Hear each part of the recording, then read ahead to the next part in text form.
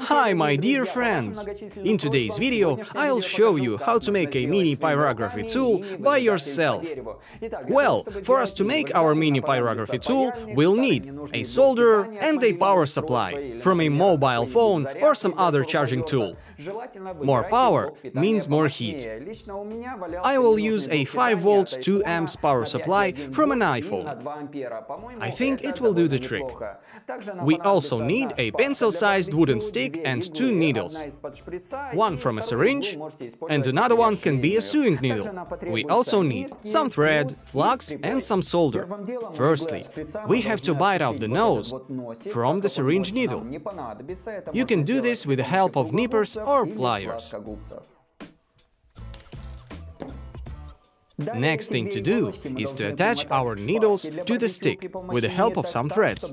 Place the needles parallel to each other on the opposite sides of the stick.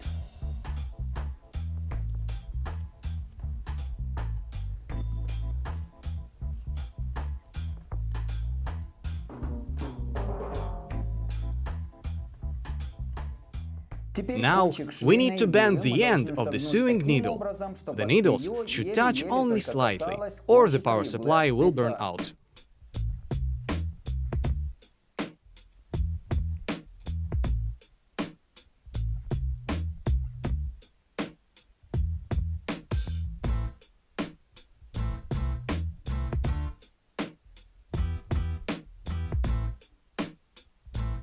Then, we have to solder the wires of the power supply to the needles. In this case, polarity does not matter. Apply some flux and let's start soldering.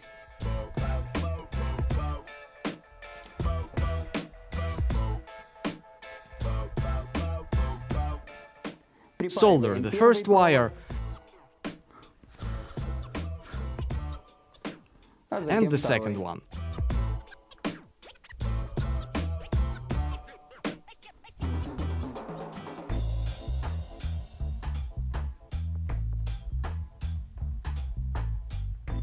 Then, attach the wires to the stick and completely cover them with threads.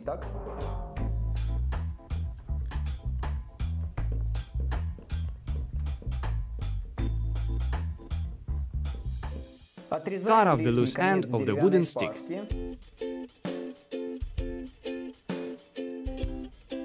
So, our pyrography tool is almost ready. To make it more safe, I'll soak the threads with super glue and then put on some heat shrink sleeve.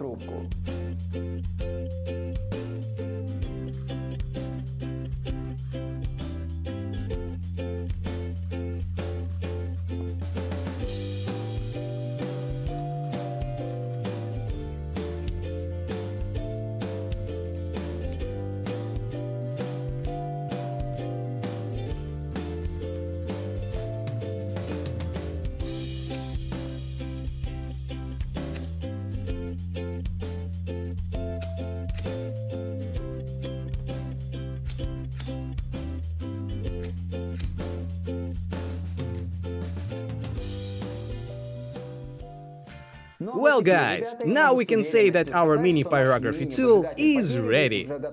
And it works very well. The syringe needle starts heating due to high resistance. And because it has very thin walls. So now let's test our mini pyrography tool. Plug the power supply into the socket and wow! Guys, the needle has already turned red. Despite the fact that the power supply has only 5V and 2 amps. I think that's a great result. As you may see, our mini pyrography tool does a pretty great job, though it's made out of scratch and is very light. I think that's a great result. It's quite possible to make a hole with it in a wooden rail up to 1 cm thick. Well guys, today's video has come to an end. I hope you enjoyed it. And don't forget to press thumbs up. And leave comments with your ideas about what you'd like me to show you in the next video. Also, I launched my official website, romanursu.com. You can check that out. There you'll find new posts every day. Thank you for your attention. Have a nice day. Did you know? Lathes for making the needle eyes that we are used to today were developed in 1815 in England.